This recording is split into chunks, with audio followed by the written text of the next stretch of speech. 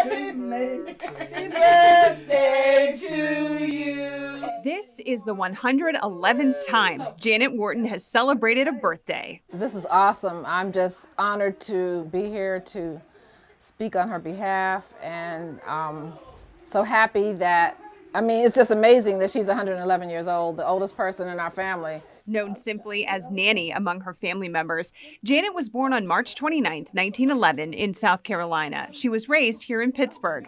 Happy birthday! Thank you. But in her lifetime, she also lived in New York, where she married Jimmy Vaughn and became a beautician.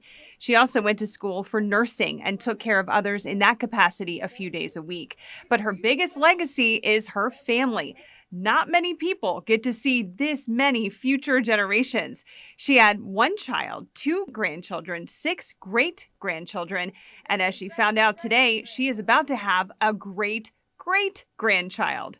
She's having your great-great-grandson. Was it great? Yeah. Oh my God. Do you see the baby bump? Oh my. That baby boy expected to arrive in June. Janet has short-term memory recall issues, but she can go on and on about the older memories from her life, like her favorite vacation. That's the most beautiful place you've ever gone.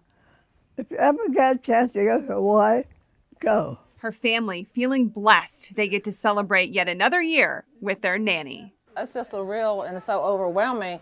Sometimes I can't believe it. I look at her and I say, wow, because she doesn't look 111.